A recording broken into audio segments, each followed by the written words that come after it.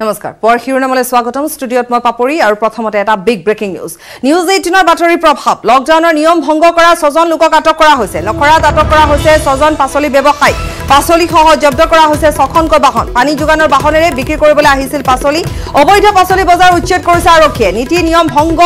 কৰি বহিছিল উচ্ছেদ আমি কিছু সময় পূৰ্বে আমাৰ সাংবাদিক উৎপল হালৈ লখৰাৰ পৰা পোনপটীয়াকৈ দেখুৱাইছিল লকডাউনৰ নিয়ম ভংগ কৰা 6জনক ইতিমধ্যে আৰক্ষী আটক কৰিছে অতি সোনকালে আৰক্ষী তৎপৰতাৰে ভূমিকা গ্ৰহণ কৰিছে আৰক্ষীয়ে 6জনকৈ পাচলি ব্যৱসায়ীক আটক কৰা হৈছে পাচলি সহ 6খন বাহন জব্দ কৰা হৈছে পানী যোগানৰ বাহনেৰে পাচলি বিক্ৰী কৰিবলৈ আহিছিল অবৈধ পাচলি বজাৰ উচ্ছেদ কৰিছে আৰক্ষীয়ে নীতি নিয়ম ভংগ কৰি বহিছিল আৰু আমি ইতিমধ্যে জনাইছো যে নীতি নিয়ম ভংগ কৰি যিসমূহ পাচলিৰ দোকান বহা হৈছে সেইসমূহ উচ্ছেদ কৰিছে বামুনি মৈদামত উচ্ছেদ কৰিছে কাৰণ এটা নীতি নিৰ্দেশনা জাৰি কৰা হৈছে সেই অনুপাতে একাংশ ব্যৱসায়ীয়ে যিহেতু খুব সুন্দৰভাৱে পুৱাৰ ভাগৰে পৰা তেওঁলোকে ঠেলাসমূহ সাজু কৰি তুলিছে ঘৰে ঘৰে পাচলি দিবলৈ ঘৰে ঘৰে ফলমূল দিবলৈ কিন্তু আন একাংশই পুৱাৰ ভাগতে এনেকৈ বাহন লৈ আহি পাচলি বিক্ৰী কৰিবলৈ আহিছিল বাহন লৈ পাচলি বিক্ৰী কৰিবলৈ আহিছিল কোনো ধৰণৰ নীতি নিৰ্দেশনা মনা নাছিল মুখত মাস্ক নাছিল হাতত গ্লোভছ নাছিল ৰাইজে পাচলি কিনিবলৈ হেঁচা ওপৰা লগাইছিল সেই দৃশ্য আমাৰ কেমেৰাত বন্দী হৈছিল আমি পোনপটীয়াকৈ সেই দৃশ্য দেখুৱাই গৈছিলো আৰু তাৰ পাছতে আৰক্ষীয়ে তৎপৰতাৰে ভূমিকা গ্ৰহণ কৰে আৰক্ষীয়ে কেইবা ঠাইৰ পৰাও 6জন লোকক ইতিমধ্যে আটক কৰিছে 6জন লোকক আটক কৰি 6জন ইতিমধ্যে সকলোখিনি সামগ্ৰী জব্দ কৰিছে লকডাউনৰ নিয়ম ভংগ কৰিছে বিভিন্ন ঠাইত কেৱল লখৰা বুলি নহয় বামুনি মৈদামতো পদপথত বহিছে পাচলি বজাৰ য'ত নেকি বাৰম্বাৰ কোৱা হৈছে যে পাচলি আৰু ফলমূল ঘৰে ঘৰে বিক্ৰী কৰা হ'ব কাৰণ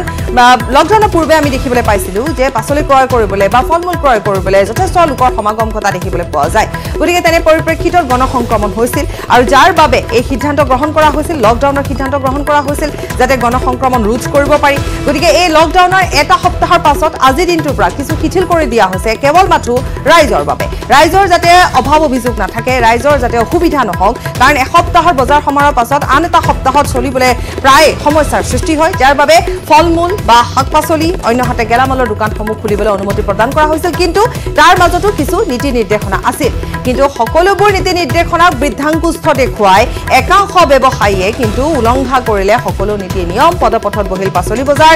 এনেধৰণে বাহন পানী যোগান ধৰা বাহন লৈ ব্যৱসায় কৰিলে পাচলি ব্যৱসায় কৰিলে পুৱাৰ ভাগতে যথেষ্ট লোকৰ তাত হেতা ওপৰা লগাও দেখিবলৈ পোৱা গ'ল আৰু তাৰ পাছতে News18ৰ বাতৰিৰ প্ৰভাৱ News18ৰ এই বাতৰি সম্প্ৰচাৰ হোৱাৰ পাছতে আৰক্ষীয়ে 6জনকৈ ব্যৱসায়ীক ইতিমধ্যে আটক কৰিছে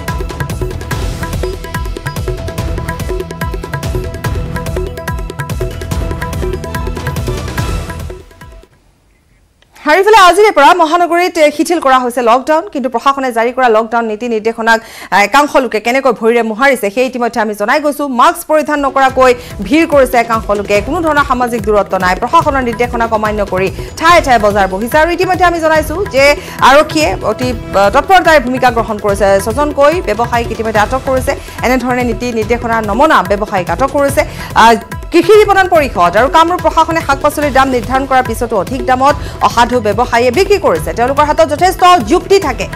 ব্যৱসায়ীয়ে এগৰাকীৰ সৈতে আমাৰ জ্যেষ্ঠ সাংবাদিক বিপুল বৰ্মনে প্ৰশ্ন কৰাত তেওঁ কৈছিল যে লকডাউনৰ পূৰ্বে আলুৰ যিহেতু মূল্য বৃদ্ধি হৈছিল গতিকে বৰ্ধিত মূল্যত আলু ক্ৰয় কৰিছিল আৰু যাৰ বাবে এতিয়া লকডাউনৰ পাছত এই আংশিক যি শিথিলতা এই শিথিলতাৰ সময়ত সেই মূল্যতে তেওঁলোকে বিক্ৰী কৰিছে অৰ্থাৎ প্ৰতি কেজি আলুত 50 টকাকৈ য'ত নেকি নিৰ্ধাৰণ কৰা হৈছে 30 টকা গতিকে এনেধৰণৰ বহু যুক্তি থাকে বহু ধৰণৰ হাতত তেওঁলোকৰ কথা থাকে গতিকে যাৰ বাবে আচলতে দুৰ্ভোগ ভুগিবলগীয়া হয় সাধাৰণ জনতা আমি পুনৰ কৈছো দুটা সপ্তাহ লকডাউন এটা সপ্তাহ যিহেতু সামগ্ৰী নাটনি হ'ব পাৰে একোখনকৈ ঘৰত এই সময়ছোৱাত বহুখিনি লোকে অভাৱৰ মাজত পাৰ কৰিবলগীয়া হৈছে সময় গতিকে মূল্য বৃদ্ধিৰ প্ৰসংগ ইয়াত নাহে বাৰে বাৰে কোৱা হৈছে যাতে মূল্য বৃদ্ধি নকৰে অসাধু ব্যৱসায়ীয়ে যাতে সকলো সৰ্বসাধাৰণ ৰাইজে ক্ৰয় কৰিব পাৰে সামগ্ৰী কিন্তু তাৰ মাজত দেখিবলৈ পোৱা গৈছে এনেধৰণৰ ঘটনা সংঘটিত হৈছে কেইবাটাও বিষয় আছে গুঞ্জন আছে আমাৰ সৈতে গুঞ্জন আমি আপোনাৰ পৰা আৰু অধিক খবৰ লাভ কৰিম আমি কেইবাটাও প্ৰসংগ ইতিমধ্যে উল্লেখ কৰিছো আজিৰ দিনটোত প্ৰথম কথা হৈছে কোনো লোকে মূল্য বৃদ্ধি কৰি পাচলি বিক্ৰী কৰিছে কোনো ঠাইত সকলো নীতি নিৰ্দেশনা ভৰিৰে মোহাৰি মুকলিভাৱে পাচলি বিক্ৰী কৰা দেখিবলৈ পোৱা গৈছে পানী যোগান ধৰা ট্ৰাকত আহি ইতিমধ্যে আমি কৈছোৱে যে আমাৰ বাতৰিৰ প্ৰভাৱ 6জনকৈ লোকক আটক কৰিছে কোনো ঠাইত নীতি নিৰ্দেশনা নামানি গেলামালৰ দোকানৰ সন্মুখত ভিৰ কৰিছে গতিকে গুঞ্জন সকলোবোৰ কথা সকলোবোৰ নিৰ্দেশনা বৃদ্ধাংকুষ্ঠ দেখুৱাই এনেকৈ কিন্তু চলি গ'ল আজি দিনটো চাওক গুৱাহাটী মহানগৰীত আমি কিছু সময় পূৰ্বে যেতিয়া বামুণী মৈদামৰ দৃশ্য দেখুৱাইছিলোঁ তাৰ পিছতে আমি গুৱাহাটীৰ এটা বৃহৎ অঞ্চল এটা পৰিভ্ৰমণ কৰিলোঁ আৰু তাতনো কেনেধৰণে নীতি নিৰ্দেশনাসমূহ পালন কৰা হৈছে সেয়া আমি প্ৰত্যক্ষ কৰিলোঁ। নিয়ম আছিল যে 11 বজাৰ পৰা গেলামাল দোকানসমূহ খুলিব, কিন্তু আপুনি যদি চাই নুনমাটি, নাৰেংগী, বৰবাৰী এনে বহুত অঞ্চলত 11 বজাৰ পূৰ্বে ইতিমধ্যে গেলামালৰ দোকানসমূহ সেই অঞ্চলসমূহত খোল খাইছে। তাতোকৈ ডাঙৰ কথা, সেই গেলামাল দোকানসমূহত যথেষ্ট সংখ্যক লোকৰ শাৰী পাতিবলগীয়া হৈছে, লাইন পাতিবলগীয়া হৈছে তেওঁলোকে সামগ্ৰীসমূহ ক্ৰয় কৰিবলৈ। এনে দৃশ্য পোৱা গৈছে যে একাংশই মাস্ক পৰিধান কৰা নাই। আন এনে দৃশ্য পোৱা গৈছে যে লকডাউন আজি শিথিলতা দিয়া মানে একাংশই গাড়ীখন লৈ ওলাই আহিছে ৰাজপথলৈ, একাংশই বাইকখন লৈ ওলাই আহিছে। কিন্তু বাৰে বাৰে মহানগৰ আৰক্ষীৰ ফালৰ পৰা কোৱা হৈছিল যে কোনেও যাতে বাহন ব্যৱহাৰ নকৰে, তেওঁলোকে যাতে ওচৰতে থকা গেলামাল দোকানখনৰ পৰা যাতে সামগ্ৰীসমূহ ক্ৰয় কৰে সেয়া নিৰ্দেশনা দিয়া হৈছিল। আৰু তাৰ পিছতে এতিয়া যান বাহন আৰক্ষীয়ে তালাচী আৰম্ভ কৰি দিছে। গুৱাহাটী মহানগৰীৰ গণেশগুৰিকে ধৰি বিভিন্ন প্ৰান্তত তালাচী ইতিমধ্যে চলি আছে। আৰু এই যিটো স্থান মই দেখুৱাম যে একাংশ লোকক ইতিমধ্যে আৰক্ষীয়ে আটকো কৰি ৰাখিছিল, তেওঁলোকৰ ফাইন সংগ্ৰহ কৰা হৈছিল। মই আপোনাৰ পৰা মই মন্তব্য ল'ম। ইমৰান দা আছে, আজি দেখা গ'ল যে কিছু শিথিলতা দিয়াৰ লগে লগে একাংশই বাহন লৈ ওলাই আহিছে বজাৰ কৰিবলৈ, কিন্তু বাৰে বাৰে যান বাহন আৰক্ষীৰ ফালৰ পৰা কোৱা হৈছে যে কোনো যাতে বাহন ব্যৱহাৰ নকৰে, ওচৰতে যাতে তেওঁলোকে ক্ৰয় কৰে সামগ্ৰী। তেনে আজি প্ৰৱণতা গুৱাহাটী মহানগৰীত দেখা গৈছে। নিশ্চয়কৈ এইটো বৰ পৰিতাপৰ বিষয়, সকলো ৰাইজে গম পায়। তথাপিতো মানুহ মানে তেখেতসকল ওলাই আহিছে। আমি 2-4খন এনেকৈ এতিয়ালৈকে জব্দ কৰিছোঁ গাড়ী, যিসকলে বজাৰ কৰাৰ কাৰণে ওলাই আহিছে। তো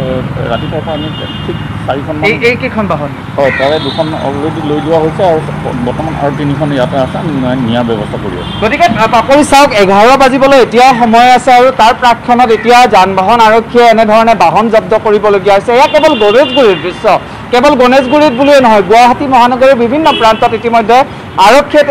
তালাচী আৰম্ভ কৰিছে, পৰীক্ষা নিৰীক্ষা কৰা আৰম্ভ কৰিছে যে কোনে নীতি নিয়ম মানিছে, কোনে নীতি নিয়ম মনা নাই। কিন্তু আমি কৈ আছো যে গুৱাহাটী মহানগৰ নিয়ন্ত্ৰণে অনা সঁচাকৈ খুবেই কঠিন। আপুনি বিগত সময়ছোৱাটো যদি চাই এনেধৰণৰ নীতি নিৰ্দেশনা কিন্তু অমান্য কৰা দেখিবলৈ পোৱা যায়। পোৱাৰ পাছতে যুক্তি বহুত থাকে, যুক্তি বহুত প্ৰদৰ্শন কৰা হয়, গতিকে তাৰ পাছতো আচলতে কোনো ধৰণে কাম নিদিয়ে বুলিয়ে ক'ব পাৰি। আজিৰ দিনটোত চাওক, লকডাউন শিথিল কৰা হৈছে, মাথো যিখিনি আমাৰ অত্যাৱশ্যকীয় সামগ্ৰী গেলামালৰ দোকান খুলি দিয়া হৈছে, তাকো আপুনি কৈছে, আপুনি সুন্দৰভাৱে ইতিমধ্যে দৰ্শকসকলক বুজাইও দিছে বা বিভিন্ন সংবাদ মাধ্যমৰ জৰিয়তে জানিব পৰা গৈছে। অকলশৰীয়াকৈ থকা দোকান, পাচলি ঘৰে ঘৰে দিয়া হ'ব, ফল মূল ঘৰে ঘৰে দিয়া হ'ব পাৰে। আজি কিছু পলম হ'ব পাৰে, সকলোখিনি মানি চলাত কিছু পৰিকল্পনা কৰাত কিছু পলম হ'ব পাৰে গুঞ্জয়, কিন্তু ৰাইজৰ ধৈৰ্যই নাই। সকলো ওলাই আহিছে, 11 বজাৰ পূৰ্বে বাইক লৈ ওলাই আহিছে, বাহন লৈ ওলাই আহিছে, তেওঁলোক এনেই ওলাই আহিছে বুলি জানিব পৰা গৈছে। গতিকে ইমান সহজ নহয় নিয়ন্ত্ৰণলৈ অনা গুৱাহাটী মহানগৰীত গুঞ্জন, ইমান সহজ নহয়। চাওক পাপৰি, লকডাউনৰ আজি 8টো দিন আৰু 8 দিন ধৰি গুৱাহাটী মহানগৰবাসী নিজৰ ঘৰত আবদ্ধ হৈ আছে। গতিকে তেওঁলোক ঘৰত আবদ্ধ হৈ কোনেও থাকিব নিবিচাৰে, সকলোৱে বাহিৰলৈকে ওলাই আহিব বিচাৰে। সেয়া এটা প্ৰৱণতা, এটা স্বাভাৱিক প্ৰক্ৰিয়া, স্বাভাৱিক প্ৰৱণতা। কিন্তু লকডাউনটো দিয়া হৈছে একমাত্ৰ যাতে সংক্ৰমণ ৰোধ কৰিব পাৰি, যাতে আনৰ পৰা আন সংক্ৰমিত নহয়। গুৱাহাটী মহানগৰী ইতিমধ্যে 3000ৰ দেওনা পাৰ হৈ গৈছে কৰোণা আক্ৰান্তৰ। তাৰ পিছতো বাৰে বাৰে এটা কথাকে কোৱা হৈছে, মন্ত্ৰী, প্ৰশাসন, চৰকাৰ সকলোৱে এটা কথাকে কৈছে যে আপুনি যিখন দোকানত সামগ্ৰী ক্ৰয় কৰিবলৈ যাব সেই দোকানখনৰ দোকানীজনৰো কৰোণা থাকিব পাৰে, গতিকে আপোনালোকে সাৱধানতা অৱলম্বন কৰক। কিন্তু যে তেনে সাৱধানতা ইয়াত দেখিবলৈ পোৱা যোৱা নাই। আৰু সেয়েহে এতিয়া আৰক্ষীয়ে তালাচী তেওঁলোকে চলোৱা আৰম্ভ কৰিছে, তালাচী তেওঁলোকে চলোৱা ইয়াত দেখিবলৈ পোৱা গৈছে। কিন্তু যি বাৰম্বাৰ কোৱাৰ পিছতো মানুহে যি সামাজিক দূৰত্ব বা নীতি নিয়মসমূহ পালন কৰা নাই বা বাইকখন লৈ এনেই ওলাই আহিছে, এয়া আনৰ ভালৰ বাবে নহয়, এয়া তেওঁলোকৰ ব্যক্তিসকলৰ নিজৰ ভালৰ বাবে এয়া নিৰ্দেশনা দিয়া হৈছে, যাতে আৰু অধিক লোক সংক্ৰমিত নহয়। এনেই চিকিৎসালয়ৰ অভাৱ হৈছে, এনেই চিকিৎসা সেৱা প্ৰদান কৰিবলৈ মানুহৰ সংখ্যাৰ অভাৱ হৈছে, ডক্টৰৰ সংখ্যাৰ কম আছে যিমান আক্ৰান্ত হৈছে তাৰ তুলনাত। গতিকে আৰু যদি সংখ্যা বৃদ্ধি হৈ যায় তেনেহ'লে পৰিস্থিতিয়ে কি ৰূপ ল'ব পাৰেগৈ সেয়া আন ৰাজ্যসমূহ, দেশৰে আন ৰাজ্যসমূহৰ লগত তুলনা কৰি চালে সকলোৱে সহজে বুজি পাব। কিন্তু তাৰপিছতো যি গুৱাহাটী মহানগৰীত একাংশৰ যিটো প্ৰৱণতা, ওলাই অহাৰ প্ৰৱণতা, আইন ভংগ কৰাৰ প্ৰৱণতা, সেয়া কিন্তু শুভ লক্ষণ একেবাৰে একেবাৰে নহয় পাপৰি গুঞ্জন ধন্যবাদ জনাইছো আৰু এয়া আমি গণেশগুৰিৰ পৰা দেখুৱালো গণেশগুৰিত ইতিমধ্যে যিসকল লোকে কোনো কাম নথকাকৈ বাইক লৈ ওলাই আহিছে আৰু বাইকসমূহ জব্দ কৰি থৈছে গতিকে এতিয়া দেখিবলৈ পোৱা গৈছে যে মাথো শিথিলতা এইভাবে কৰা হৈছিল যাতে ঘৰত থাকি যিখিনি নাটনি হৈছে সামগ্ৰী নাটনি হৈছে খোৱা বস্তু নাটনি হৈছে ঘৰত কণমানি শিশু আছে গতিকে সকলো সমস্যাৰ প্ৰতি লক্ষ্য ৰাখি ইতিমধ্যে গেলামালৰ দোকানসমূহ খুলি দিয়া হৈছে গতিকে গেলামালৰ দোকানসমূহৰ সন্মুখত আপোনালোকে কোনো কাৰণ নোহোৱাকৈ ভিৰ নকৰি এটা নিৰ্দিষ্ট ব্যৱধান মানি চলি সামগ্ৰী ক্ৰয় কৰক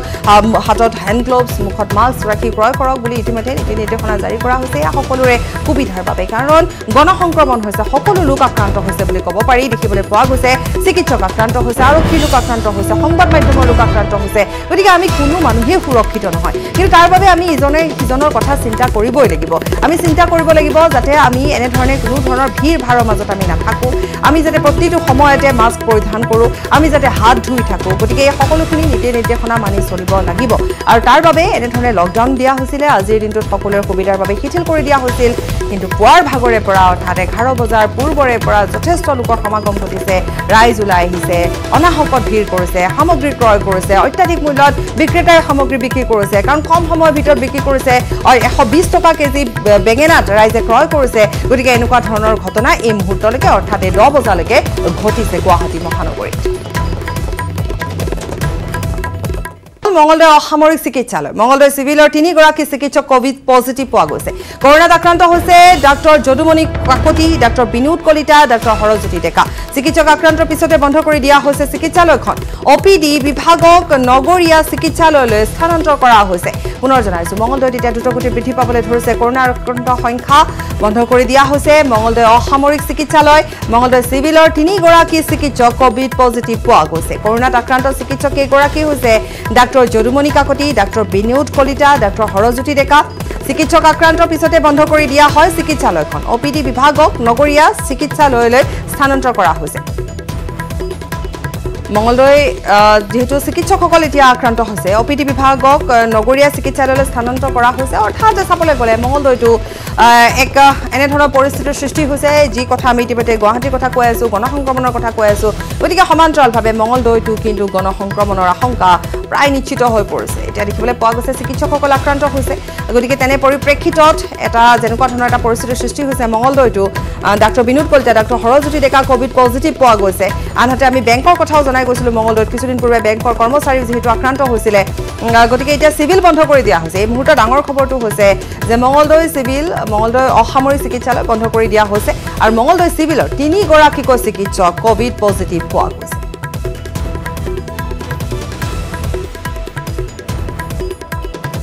নৱজ্যোতি মহন্ত আছে আমাৰ সৈতে ফোনযোগে সংযুক্ত হয় নৱজ্যোতি আমি সবিশেষ জানিব বিচাৰিম এই সন্দৰ্ভত হয় নিশ্চয়কৈ কাপুৰী যেহেতু ক'ব লাগিব যে দৰং জিলাৰ এজনৰ পিছত আন এজন কোভিড আক্ৰান্ত পোহৰলৈ আহিছে আৰু যিসকল লোক কোনো কোৱাৰেণ্টাইন চেণ্টাৰত থকা নহয় বা অন্যান্য বিভিন্ন বাহিৰৰ পৰা অহা লোক নহয় আৰু দেখিবলৈ পোৱা গৈছে যিসকল চিকিৎসক প্ৰতিটো সময়তে এই কোভিড ৰোগীসকলৰ লাগি থাকে আৰু সেই চিকিৎসক 3 চিকিৎসক কোভিড-19 আক্ৰান্ত হৈছে আৰু ইয়াৰ ভিতৰত ক'বলৈ যদুমণি কটকী যিগৰাকী চিকিৎসক এই যি সমগ্ৰ যি চিকিৎসালয়লৈকে যিসমূহ ৰিপৰ্ট আহে এই ৰিপৰ্ট তেওঁৰ পৰা আমি জানিব পাৰোঁ আৰু সেইগৰাকী চিকিৎসক ইতিমধ্যে আক্ৰান্ত হৈছে আৰু প্ৰসূতি বিভাগৰ এগৰাকী চিকিৎসক হৰজ্যোতি ডেকা তেওঁ আক্ৰান্ত হৈছে আনহাতে ক'ব লাগিব যে বিনোদ কলিতা তেওঁ ইতিমধ্যে আক্ৰান্ত হৈছে বুলি জানিব পাৰিছোঁ আৰু ইয়াৰ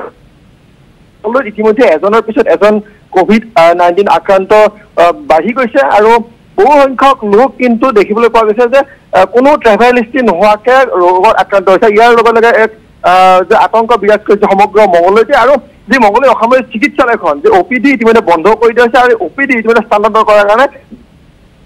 ব্যৱস্থা গ্ৰহণ কৰিছে বাপৰি নৱজ্যোতি মহন্ত অৰ্থাৎ মঙ্গলদৈত কিন্তু এটা সাংঘাতিক ধৰণৰ পৰিস্থিতিলৈ গৈ আছে বুলি ক'ব পাৰি গণসংক্ৰমণৰ কথা আমি কৈ আছো গতিকে মঙ্গলদৈতো এতিয়া গণসংক্ৰমণ হোৱাৰ আশংকা বা স্থিতি এতিয়া পৰিলক্ষিত হৈছে নিশ্চয়কৈ বাপৰি গণসংক্ৰমণৰ আশংকা কৰা লাগিব যে দৰং জিলাৰ উপায়ুক্তগৰাকী ইতিমধ্যে হোম কোৱাৰেণ্টাইন অৱস্থাত আছে কাৰণ তেওঁৰ যিগৰাকী পিএ আছিলে তেওঁ পিএগৰাকী এগৰাকী কোভিড-19 আক্ৰান্তৰ পোনপটীয়া সংস্পৰ্শলৈ আহিছিলে আৰু তাৰপিছতেই দৰং জিলাৰ উপায়ুক্ত অতিৰিক্ত উপায়ুক্তকে ধৰি কেইবাগৰাকীও কৰ্মচাৰী স্বাইপ সংগ্ৰহ কৰাৰ পিছতে সেইসকলক হোম কোৱাৰেণ্টাইন কৰাৰ নিৰ্দেশনা দিছিলে আৰু ইয়াৰ পিছতে সকলো কিন্তু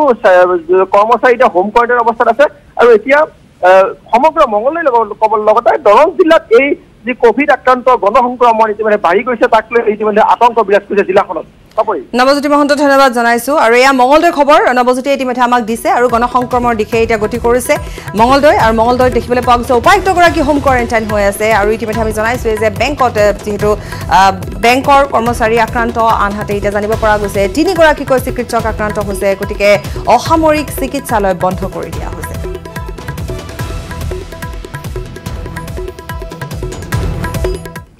আৰু আমি পুৱাৰ ভাগৰ পৰা জনাই গৈছো যে আজিৰ পৰা মহানগৰীত শিথিল কৰা হৈছে লকডাউন প্ৰশাসনে জাৰি কৰিছে সকলো নীতি নিৰ্দেশনা কিন্তু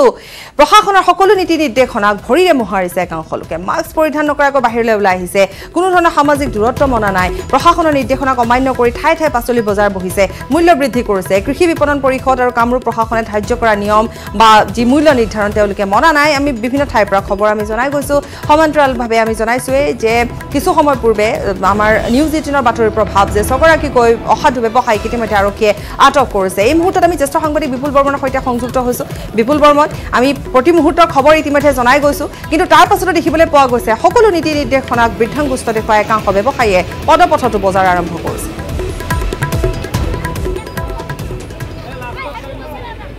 পাপৰি চাওক ব্ৰেকিং নিউজ যে কিছু সময় আগতে আমি বাতৰি পৰিৱেশন কৰিছিলোঁ যে লখৰাৰ পৰা যিটো পল্টন বজাৰ ৰোড হাউকুচি সেইখিনি ঠাইত অসাধু যি ব্যৱসায়ী তেওঁলোকে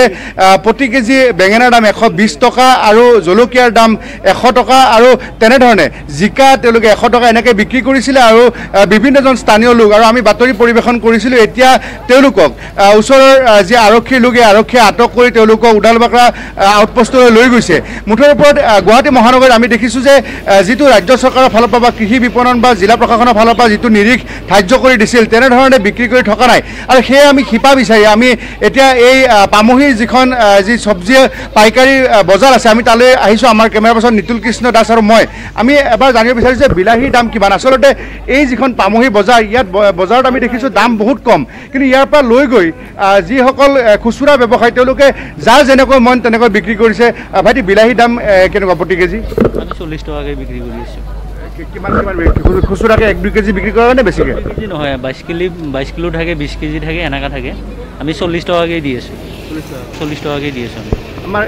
এইখন এবাৰ সেইখিনি পাপৰি আমাৰ টেলিভিশ্যনত দেখুৱাইছোঁ এয়া কাৰ্টুনত 20-22 কেজিকৈ আছে প্ৰতি কেজি মূল্য 40 টকাকৈ বিক্ৰী কৰি আছে কিন্তু এই অসাধু কিছুমান ব্যৱসায়ীয়ে বাহিৰত খুচুৰাভাৱে তেওঁলোকে 100 টকা কোনোবাই 70 টকা কোনোবাই 90 টকা যোনে যেনেকৈ পাৰে তেনেকৈ বিক্ৰী কৰি আছে সেয়ে আমি ভাবিছোঁ যে পাচলি বজাৰৰ পৰা আমাৰ নিউজ 18 অসম নৰ্থ ইষ্টৰ দৰ্শক আমি পাবহি বজাৰত হোলচেল মাৰ্কেটত কিমান দাম সেয়া দেখিছোঁ এখন গাড়ীত জলকীয়া আছে আমি জলকীয়া গাড়ীখন ভাইটি এখন গাড়ী কাৰ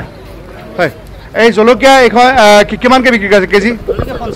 50 টকা কেজি 50 কিমান কেজি আছে বস্তাত মোটামুটি 46 47 51 50 এনেকুৱা মিলাই থাকে 50 কেজি কিলো হল 50 টাকা কিলো বিক্ৰী হৈ আছে হোলচেল পাপৰি মই পামহি এই যি হোলচেল মাৰ্কেট আছে ইয়াৰ পৰাই মই জনাইছোঁ যে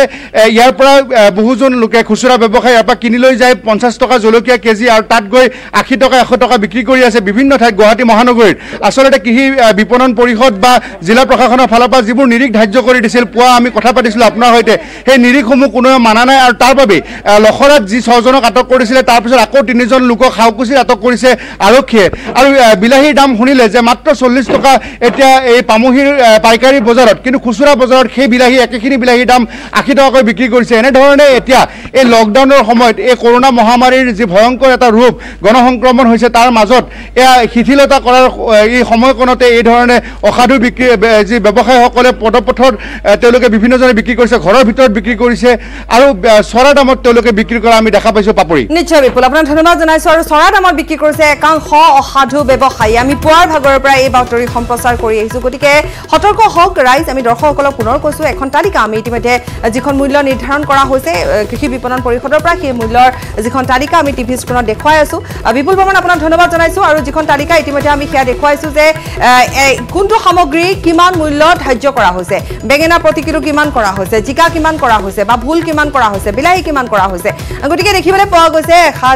অসাধু অসাধু একাংশ ব্যৱসায়ীয়ে অত্যাধিক মূল্যত বিক্ৰী কৰিছে কিন্তু তাতোকৈ ডাঙৰ কথা হৈছে য'ত নেকি 11 বজাৰ পৰা 4 বজাৰ ভিতৰত হে শাক-পাচলি বা ফল-মূল ঘৰে ঘৰে দিয়াৰ কথা কৈছে তত কিন্তু পুৱা 8 বজাতে অটো ভান ভাড়া কৰি আনি পানী যোগান ধৰা বাহন তেওঁলোকে আনি দেখিবলৈ পোৱা গৈছে যে ৰাজপথত বিক্ৰী কৰিছে সামগ্ৰী অৰ্থাৎ শাক-পাচলি গতিকে বামুনি মৈদামত দেখুৱালো আমি লখৰা দেখুৱালো আমি আৰু এনে ধৰণে এতিয়া কোনো ধৰণৰ নীতি নিৰ্দেশনা মানি চলা নাই সকলো নীতি নিৰ্দেশনা অমান্য কৰি এনে ধৰণে ব্যৱসায়ীসকলে একাংশ ব্যৱসায়ীয়ে ব্যৱসায় কৰা দেখিবলৈ পোৱা গৈছে আৰু আমি ওপৰতে আকৌ এবাৰ কৈ দিছো যে মহানগৰীত শাক-পাচলিৰ খুচুৰা দাম নিৰ্ধাৰণ কৰা হৈছে কৃষি বিপণন পৰিষদ আৰু কামৰূপ প্ৰশাসনৰ বৈঠকত নিৰ্ধাৰণ কৰা যি দাম ঘৰে ঘৰে শাক-পাচলি আপুনি পাব ঘৰে ঘৰে ফল-মূল পাব হোম ডেলিভাৰী কৰা হ'ব সোমবাৰ আৰু বুধবাৰে হোম ডেলিভাৰী কৰা হ'ব আৰু কোনবিধ পাচলিত কিমান মূল্য ধাৰ্য কৰা হৈছে নিৰ্ধাৰণ কৰা হৈছে সেয়া টিভি স্ক্ৰীনত আমি এখন তালিকা দেখুৱাইছো যাৰ বাবে ৰাইজৰ নিশ্চিতভাৱে সুবিধা হ'ব আৰু সেই অনুপাতেহে আপুনি সামগ্ৰী ক্ৰয় কৰিব কিন্তু সুবিধা লোৱা দেখিবলৈ পোৱা গৈছে কাৰণ নাটনি হৈছে সামগ্ৰী শাক-পাচলি হয়তো ঘৰত নাটনি হৈছে বা হ'বই কাৰণ এসপ্তাহ যেহেতু লকডাউন আছে আজিৰ দিনটোত পোৱাৰ ভাগতে হেতা পৰা লগা দেখিবলৈ পোৱা গৈছে আৰু তাৰে সুবিধা বুজি একাংশ সাধু ব্যৱসায়ীয়ে বহু মূল্যত সামগ্ৰী বিক্ৰী কৰিছে যেনেকে আমি ইতিমধ্যে কৈছোৱে যে বেঙেনাত 120 টকা প্ৰতি কেজিত বিক্ৰী কৰা শুনিবলৈ পোৱা গৈছে য'ত নেকি আমি জনাই গৈছো যে জিকাৰ মূল্য হৈছে 35 টকা কোমোৰাত দিয়া হৈছে 30 টকা পটলত 30 টকা লেচেৰা 40 তিতা কেৰেলা 40 ৰঙালাও 20 টকা ভেন্দি 30 টকা বন্ধাকবি 30 টকা জলকীয়া 60 টকা গাজৰ 90 টকা বিন 90 টকা ভুল 30 টকা তিয়হ 30 টকা পানীলাও 35 টকা কেঁচা মটৰ 85 টকা কাজি নেমু এটা 3 টকাকৈ বেঙেনা 40 টকা য'ত বেঙেনা 40 টকা ধাৰ্য কৰা হৈছে তত লখৰাত আজিৰ দিনটোত 120 টকা পৰ্যন্ত বেঙেনাৰ মূল্য তেওঁলোকে ধাৰ্য কৰিছে একাংশ অসাধু ব্যৱসায়ীয়ে প্ৰথম কথা তেওঁলোকে মুকলিভাৱে বিক্ৰী কৰিছে পদপথত বিক্ৰী কৰিছে ৰাজপথত বিক্ৰী কৰিছে ক্ষমা কৰিব ৰাজপথত বিক্ৰী কৰিছে পানী যোগান ধৰা বাহন লৈ তাত বিক্ৰী কৰিছে আৰু মূল্য য'ত 40 টকা নিৰ্ধাৰণ কৰা হৈছে তত 120 টকা কৈ লৈছে কাৰণ ৰাইজ পোৱাৰ ভাগতে ওলাই আহিছে কৰবাত শাক-পাচলি পাব নেকি তেনে ধৰণৰ এটা ভাৱধাৰালৈ ওলাই আহিছে আৰু যেতিয়াই বাহনখন দেখিবলৈ পাইছে হেতা পৰা লাগিছে যিমান দাম তেওঁলোকে খুজিছে কিমান দাম দি ক্ৰয় কৰিছে গতিকে য'ত 40 টকা কেজি বেঙেনা তত 120 টকাকৈ বিক্ৰী হৈছে ভাত কেৰেলা প্ৰতি কেজি 46 টকা ধনিয়া এমুঠি 5 টকাকৈ বিক্ৰী হৈছে ক্যাপসিকাম প্ৰতি কেজি 80 টকা নতুন আলু 30 টকা বিলাহী প্ৰতি কেজি 50 টকা আমি যদি পুনৰ এবাৰ ফৰাই দিও যে লকডাউনৰ পূৰ্বে দেখিবলৈ পোৱা গৈছিল বিলাহীত 150 টকালৈকে উঠিছিল কিন্তু এইবেলি যেহেতু তেনে ধৰণৰ যাতে পৰিস্থিতিৰ সৃষ্টি নহওক তাৰ বাবে ৰাইজৰ সুবিধাৰ বাবে এটা মূল্য ধাৰ্য কৰা হৈছে বিলাহী 50 টকা উলকবি 40 টকা কচু 40 টকা স্কোৱাছ 50 টকা মূলা 30 টকা কুন্দুলি 32 টকা ধুন্দুলি 30 টকা কিন্তু তাৰ পাছত একাংশ ব্যৱসায়ীয়ে মূল্য বৃদ্ধি কৰা দেখিবলৈ পোৱা গৈছে আৰু এয়া যিখন তালিকা আমি ইতিমধ্যে দেখুৱাইছো সেইখন এখন সঠিক তালিকা আৰু সেই যি মূল্য ধাৰ্য কৰা হৈছে সেই মৰ্মেহে আপুনি দাম দিব বিক্ৰেতা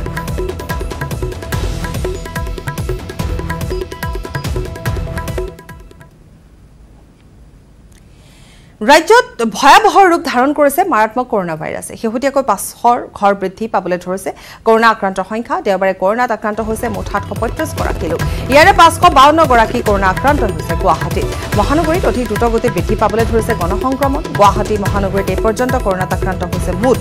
3293 গৰাকী লোক ৰাজ্যত 11736 গৰাকীলৈ বৃদ্ধি পাইছে কৰোনা আক্ৰান্তৰ সংখ্যা অৱশ্যে আৰোগ্য হৈ ঘৰলৈ উভতিছে 7433 গৰাকী কৰোনা আক্ৰান্ত এই পৰ্যন্ত চিকিৎসাধীন হৈ থকা কৰোনা আক্ৰান্তৰ সংখ্যা হৈছে 4286 গৰাকী ৰাজ্যত কৰোনাত আক্ৰান্ত হৈ মৃত্যু হৈছে 14 গৰাকী লোকৰ